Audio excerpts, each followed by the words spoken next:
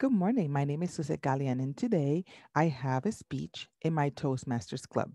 I would like to share it with you to hear your opinion and what you have to say. They're going to give me an evaluation, but I also would like to share it with you so you can give me your evaluation as well.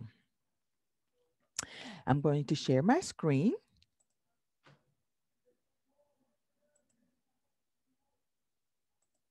I hope you can see that. Very good. I'm going to, yeah, I'm recording. Have you ever called your insurance company to discover later that everything you've said can and will be used against you?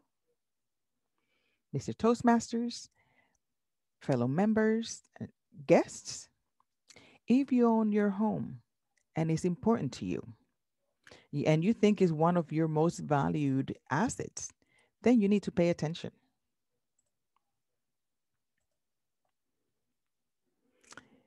An insurance adjuster for the State Farm did an article for Smart Money magazine, and they said that roughly 80% of the policyholders accept their first yes, accept their first no, or their very first check that the insurance company sends them, not knowing that they're only getting paid 25 to 40 cents on the dollar.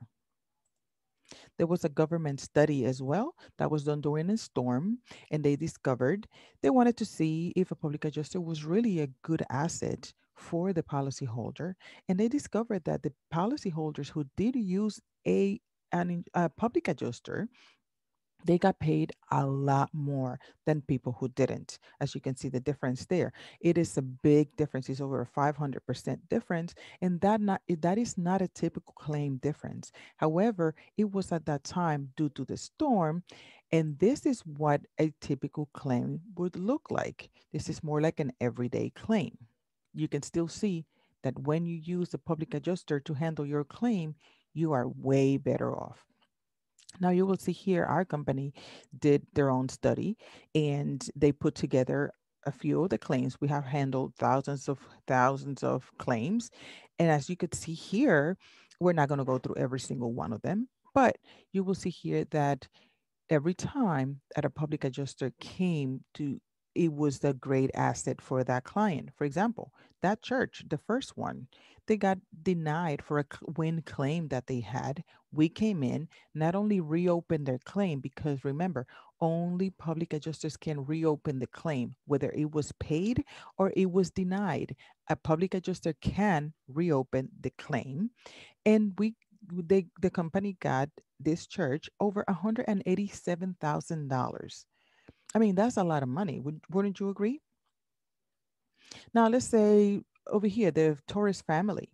The Torres family had a fire. Allstate gave them $90,000. Would you be happy with $90,000? Sure.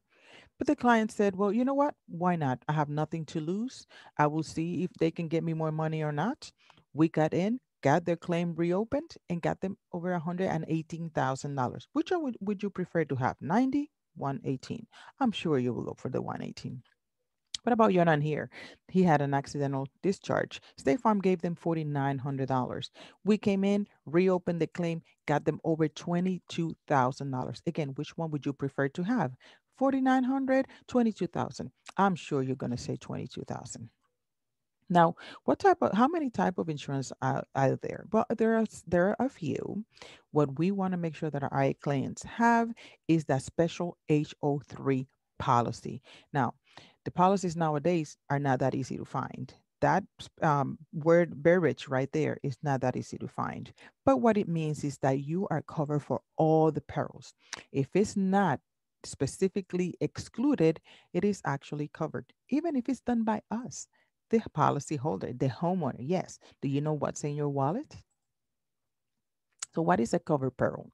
Well, peril is something that happens sudden and accidental. A lot of people think that, oh yeah, I know my insurance policy will cover me for a fire or a tree that falls on top of my house, big claims. What if I tell you that they also cover smaller claims or different type of claims, like accidental discharge of water? You have pipes that burst out. You have skylights, they always leak. lifted missing shingles, that's always a cover loss. And also whatever damage you get inside the home because of that type of damage. You can see cars into the homes. Yes, that's covered by your owner's insurance. Burglary, absolutely. Now, you're also covered for accidental damages, even if they're covered if we didn't themselves ourselves in our home. We started barbecuing and melted the siding. Yes, bleach in the carpet, and even if you have a ceramic tile and you drop something and you crack one tile, please you have to let us know because tile, the first tile indicates that it's sudden and accidental. More than one, it will be hard to prove that it was sudden. They will see it more as an ongoing problem. Therefore, your claim can be denied. And acts of God, can you believe it? You are covered for act of God. So let's talk about myths. Number one. Policy will be canceled if we submit a claim. That is not true. They cannot renew you, but they can do that whether you have a claim or not.